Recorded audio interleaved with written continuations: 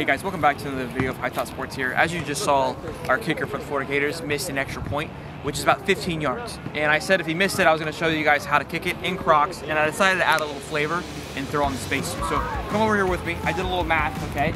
We counted it from this spot to the football over there. I'm going to go ahead and show the football camera girl, okay? That's about a 20-yard plus kick, okay? I went a little further just to make sure that we had it, bring it back over here.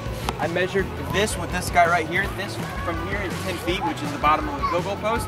And from this pole to that pole is about 18, 17 feet, which a field goal is 18.5 feet. So now I'm gonna show you how to make a field goal in Crocs. And it's cold, it's like 40 degrees here in Florida. So basically all the factors.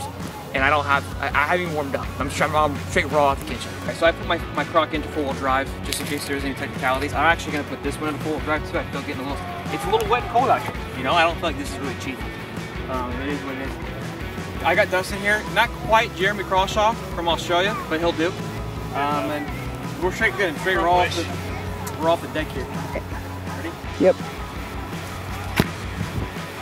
That, my friends, is how it's done. I just broke my toe. Golly. Make sure you like and subscribe, it's good.